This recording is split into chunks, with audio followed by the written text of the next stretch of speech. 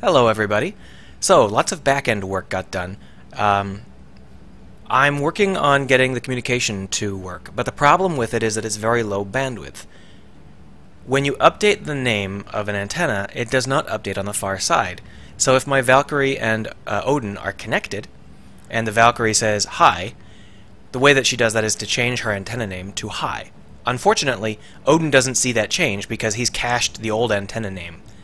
In order for that to get refreshed, that whole connection has to be redone, which means that we have a long delay as the antennas seek each other out over and over and over.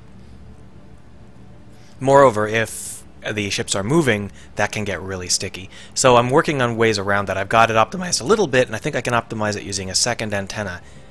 And you might be thinking, a second antenna, does that mean that they all have to have 4 antennas? Well, no, that's the other half of the big news. I have a friend named Brian, and he figured out the Zero Age math stuff. So now we can get the exact position, heading, and orientation of every ship without any laser antennas. So the laser antennas are 100% about communication. We no longer have the bulky 2 laser antennas pointed at each other down here.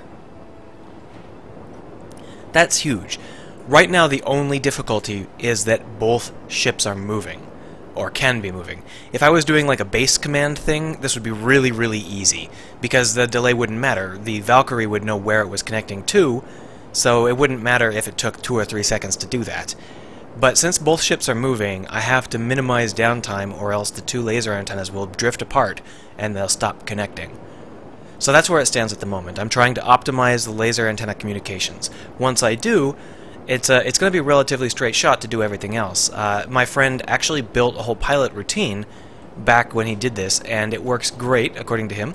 At least the heading does, and the heading is the hard part. So it shouldn't be hard to get piloting working once I've got laser communications working. But I think laser communications are going to take me another day.